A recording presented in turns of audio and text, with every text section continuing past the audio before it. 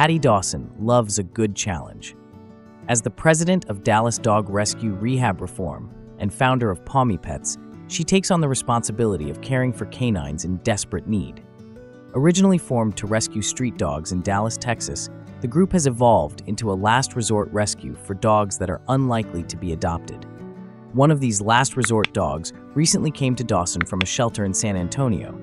Her name is Serenity, and what makes this husky special is her appearance.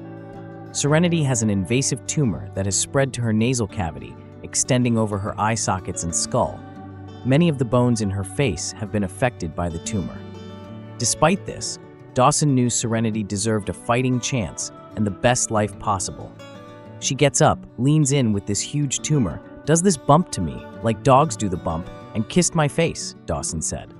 At that point, I knew we were going to fight to the end to do what we could to save her because she still had life left in her. So far, Serenity has seen an oncologist, an internal medicine specialist, and a critical care specialist for help. She can see, breathe, and eat, but there isn't anything they can do to remove the tumor. Although Dawson was hoping for better news, she will continue to love Serenity and give her an amazing life. Photos from a professional photo shoot of Serenity recently went viral, leading people to send in treats and packages for the beloved dog. We wish her all the best.